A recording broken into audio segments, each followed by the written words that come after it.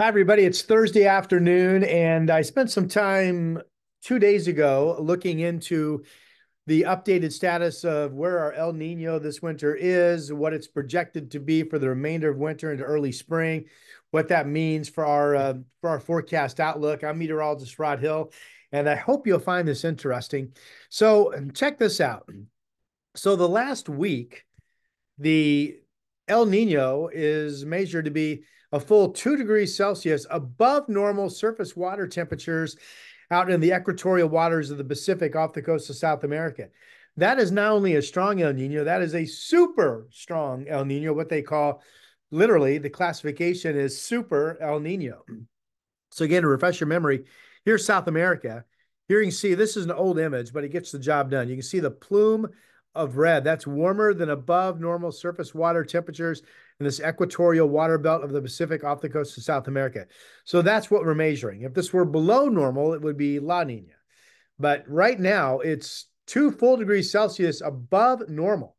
Now, we're not sure if that's going to hold for the entire monthly December average, but we'll know that in just a few days, obviously. So, a reminder to be classified as El Nino, you have to be a half a degree to 0.9 degrees Celsius above normal water temperature. Moderate is a full degree Celsius to almost 1.5. A strong, which is where the projection for this El Nino was to be somewhere in this plus 1.4 to maybe plus 1.8.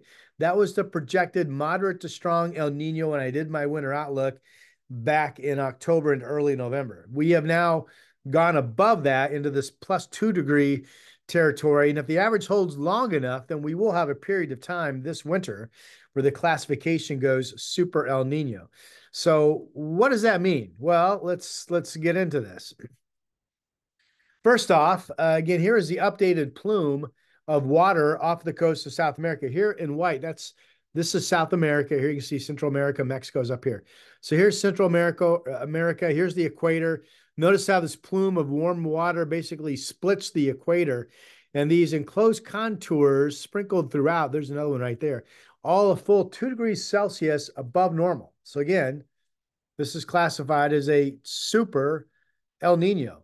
And guess what? We haven't had these El Ninos be this strong that often.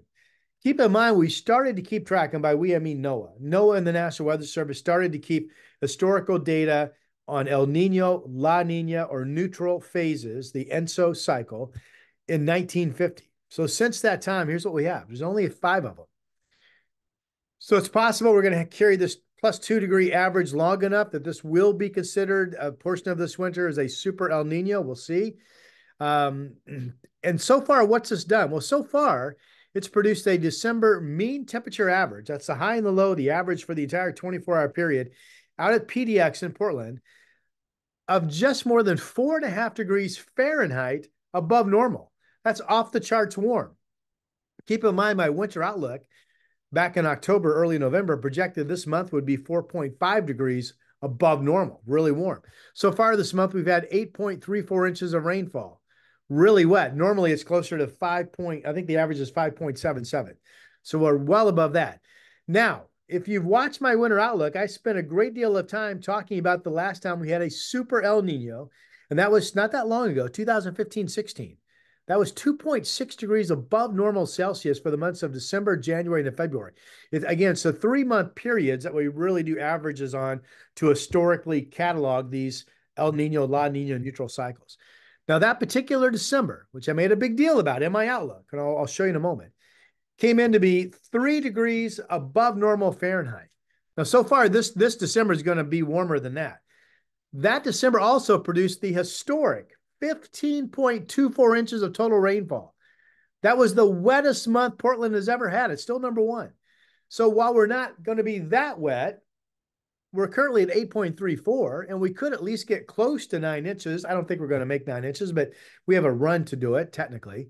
So still well above normal, just not as wet as we were in December 15. But I think you'll agree with me when I say that December 2015 turned out to be a pretty good guide for this December that we're in, both really warm, really wet. The other seasons, by the way, since 1950, the Super El Nino winter season of 97-98, the one of 1982 to 1983, and the one of 1965 to 1966. So again, we've only done this 5 times since 1950. It doesn't pop up that much. So that there's limited data because I've only got 5 years to do comparisons. Here's a graphic from my winter outlook that I shared back around the 1st of November. And again, we talked about this record 15.24 inches of rain back in December of 2015. And because of that month and some other pieces of data, but largely because of December 2015, in my outlook, I said, there's no confidence to say that we're going to have a dry winter season. Remember, El Nino, if you do the averages, and it's what the stereotype is tagged to, the average El Nino comes in below normal total precipitation, but not all of them. And it's interesting that there continue to be, and we've done it again, there continue to be these spike months in El Ninos where it's just crazy wet. And because of that, I said, well, precip is a wild card. You can't say it's going to be dry. You can't say it's going to be wet. You can't say it's going to be normal because there's a decent chance we'll have one of these really wet months. We're having it right now. So all pretty interesting stuff that has turned out to be pretty accurate. Here's a look from NOAA and the National Weather Service of where we are in El Nino right now. So this orange color is El Nino confidence. So basically 100% confidence El Nino is going to be continuing. Here are the months in the 3-month cycles through January, February, March. Still 90% plus confidence for an El Nino for the 3-month cycle of February, March, April. And now we start to weaken.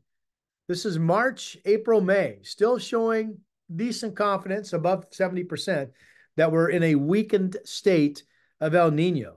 But by the time we get into the 3 months of April, May, June, averaged together, now we're getting into mid to late spring.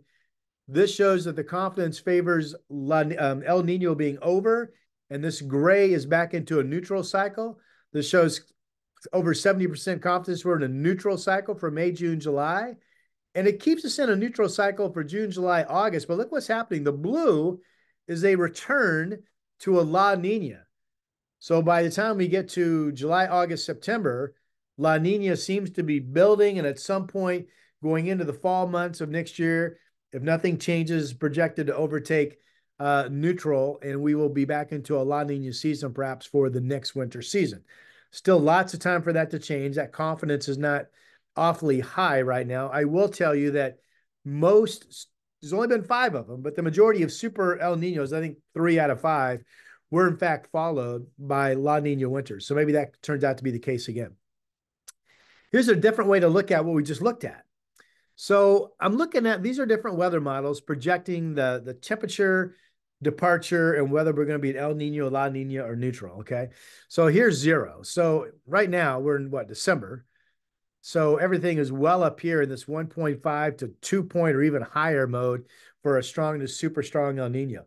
Now the model overall, the model average that's most accurate, look at the key, is this dynamic average. What does that mean? Dynamic average means you're doing more than just taking straight stats from past and factoring in present, but you're looking at computer modeling as well. So this dynamic model right now is the most accurate. It shows us right about 2. It shows us actually at 1.9, but pretty close. So let's follow this one.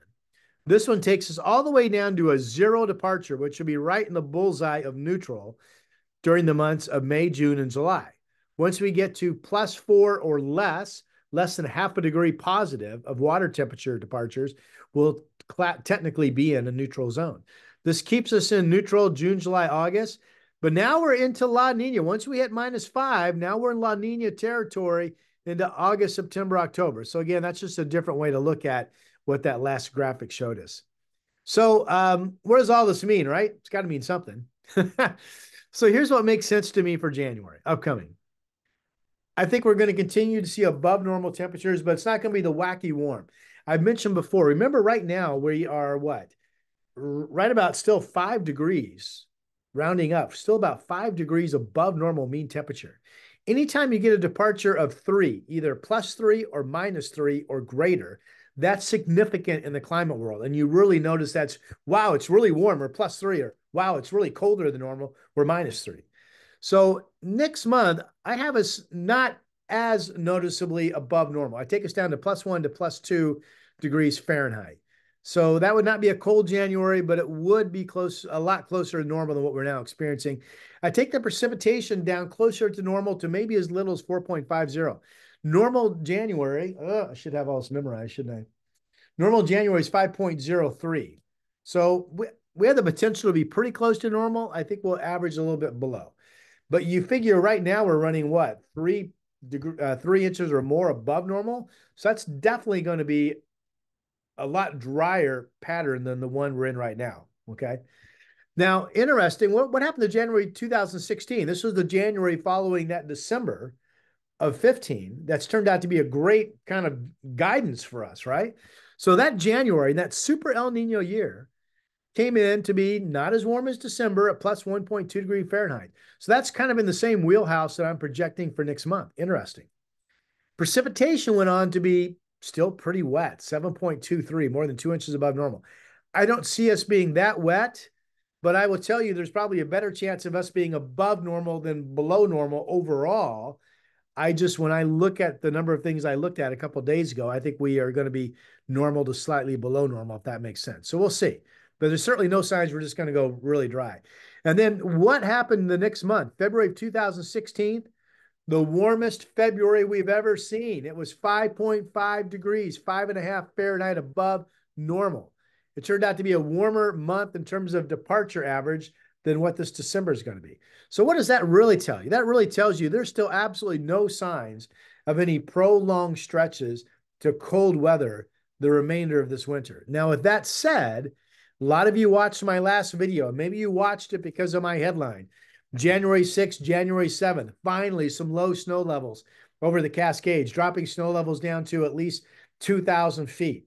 Still too far out to make a call if there's going to be a surface feature that would cool some of that cold weather down low and give us some wintry precipitation in the valley. It's too early to look at anything for that. But I do want to point out that on this Thursday afternoon, the European model still likes a cold trough on Saturday, January 6th, into Sunday the 7th, into Monday the 8th. So this would be Saturday afternoon. Again, this dark blue contour is 540. That's 10,540 millibars, the height. 543, 540. This is a 545 height. That's basically the polar jet trough dipping down over our area, allowing the colder air in the hemisphere to come down into us. That would pull snow levels down, if that pressure height is correct, to about 2,000 feet in the Cascades. Why is that a big deal? It's not unusual, but good grief.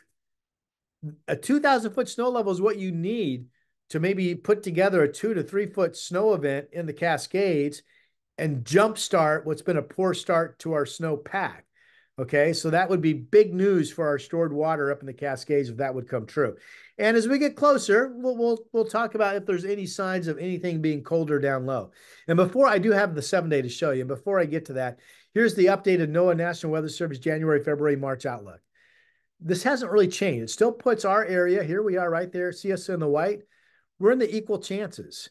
So again, National Weather Service and NOAA agrees with me that there's really no confidence to say we're going to be dry, we're going to be wet, we're going to be normal. So you just kind of throw it out there, equal chances, right? So that's no difference. Still keeps us in the absolute bullseye. See the darker shades here? The absolute bullseye of the warmest departures from normal in the entire country.